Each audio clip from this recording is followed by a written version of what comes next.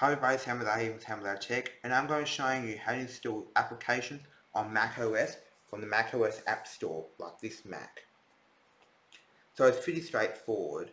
So all you need to do is go to the Apple or macOS App Store. But before we continue, all the things on my own. My parents got this computer with their own funds for me.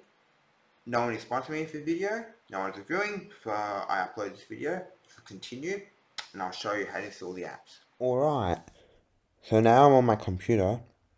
So what you need to do to update apps from the Apple App Store on macOS is by going to your Launchpad, where your apps are located, and find the Apple App Store.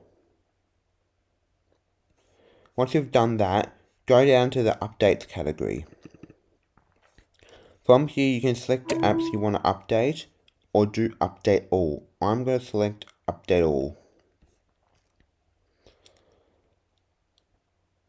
Now not all apps update this way, but this is a update majority of the apps.